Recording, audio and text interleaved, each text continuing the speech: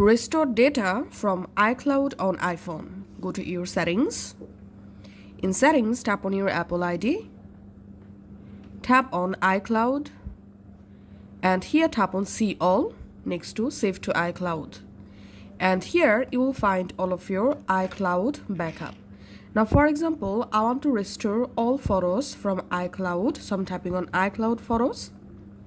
And here just tap turn on sync this iPhone, and all of your iPhone photos will be uploaded to your iCloud. Also your iCloud photos will be stored to your photos. The same way you can go ahead and easily store any file from here to your iPhone. To restore your notes, tap on notes, and here just enable this option. That's how you can individually go ahead and restore your iCloud files to your iPhone.